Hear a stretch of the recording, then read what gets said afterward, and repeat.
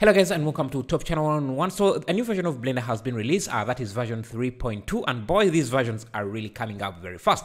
Here are some of the new features. I think we have talked about them a few times, but yeah, they are new light groups, and they have this image here that shows you how the light groups work.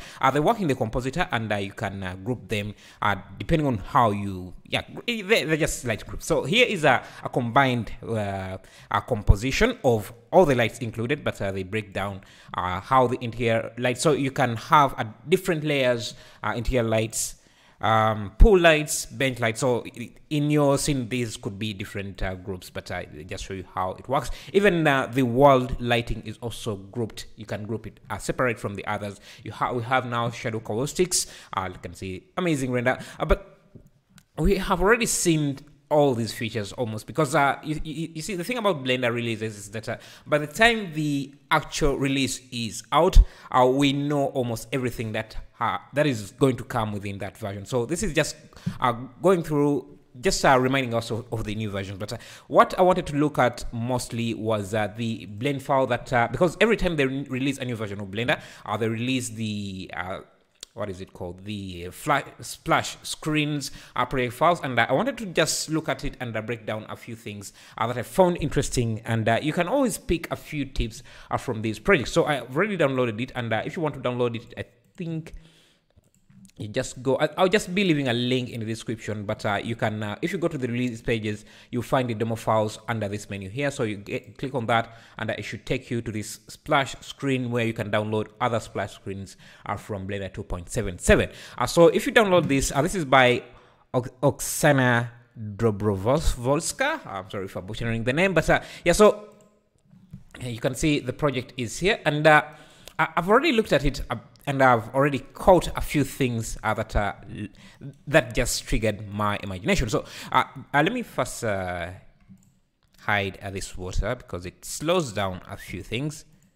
Okay, have some volumetric. He's rendering this in cycles. So if you look at this, if it doesn't look as spectacular as, but I think if you have lighting on, which I had not tried, that's how it looks with the lighting. Let me turn on the world as well.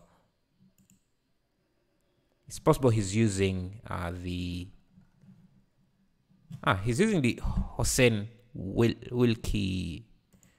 Is it part? Is this a new type, or has it always been there? Let me see. Let me check. Let me check. Sky texture. It's always been there.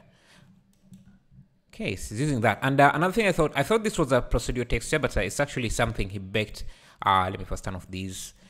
This is textures he baked. He created, I think, possibly in Substance Painter, because it usually names stuff like this.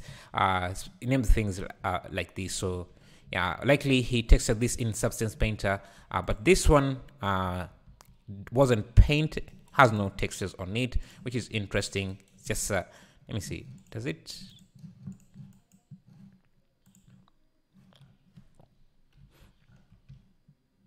Doesn't seem to have any textures, or are these pinned? You can barely see the detail. It's actually textured. I think he's using a roughness. Let's go through each of these maps and see what's okay. Roughness, normal map, displacement. And what is this? And a translucent. And he using the translucent in the subsurface. Okay, so yeah, but I think these textures were made in an external application. What I like was this, how he did the water form. It's just an image that he feeds into the alpha and the base color, and that's it. So if you want to get this project file and examine it yourself, you can also see how he did the lighting. These are birds, which are just basically planes, which is basically just an image. Funny, doesn't really. Oh, I think he's using alpha clip. If you're using Eevee, they won't be very visible unless you change this to alpha blend. Let me see the alpha mask. Nothing seems to show in this image. Let's see in cycles if things come up.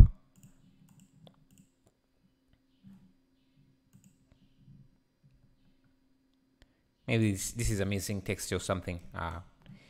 Can't seem to see anything from this image. Actually, there are images. We have birds, but for some reason they're not showing up in Eevee. Interesting. Anyway, if you want to get the project files, again, you can. I'll be leaving a link in the description. Speaking about new things, I have released a new, not an add-on, a new generator called Street Generator, and maybe let me show you how it works here. Let's go under recent Street Generator. Basically, it's a way to make streets very, very easily in just a few steps, and this all works with geometry nodes. So here we are. I think I'll start making a few tutorials about geometry nodes, and I think maybe even today I'll release a tutorial on how to use geometry nodes, just maybe an introduction to geometry nodes, stuff like that. So yeah, here is what we have. So I have a few groups here that contain the content that is being used for the street generator.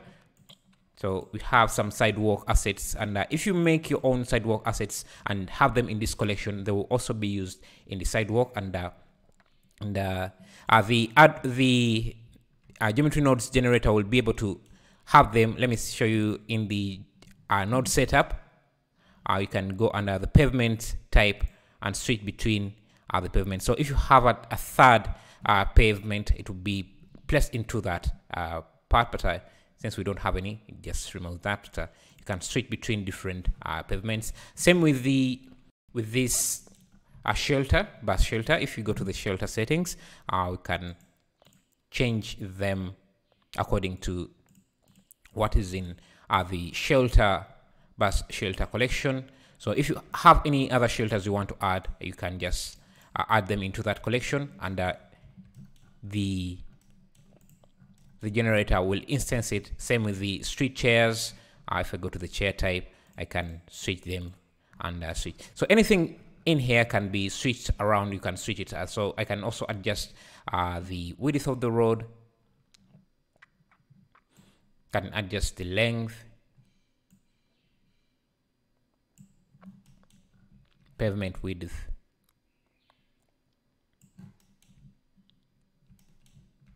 If you want to remove the bus shelters, you just have to go either to a negative value for the type, and that will remove it, or just go up until you don't see any, like that. We can also change the street lights, so which are here. So I can change the head type. I have several head types, and again, you can make your own head types and add them to the head collection.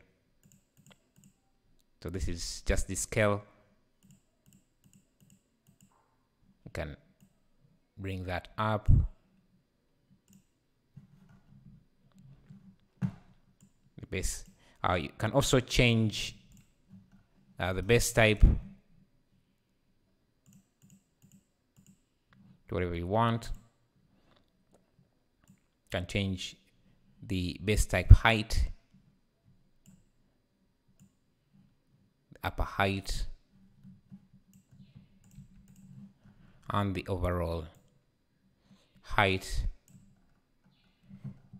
You also have some adds here. You can change their placement, you can change their type.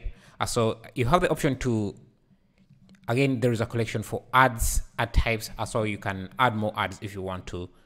You can randomize the adds or just use the same type of add everywhere.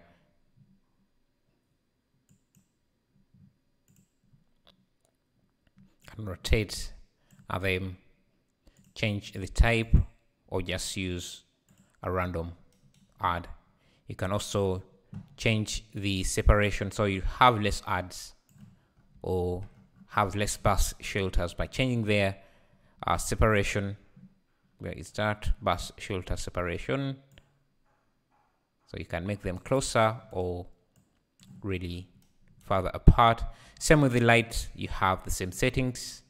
So separation like that, and you have a street like that. Yeah, so if you want to get this, you can get it on my Gumroad page or Blender Market. And yeah, that's it. Thank you for watching. I'll see you in the next video. And I think I'm going to right now record a geometry nodes tutorial, just so, because I've been getting requested to do that. Thank you.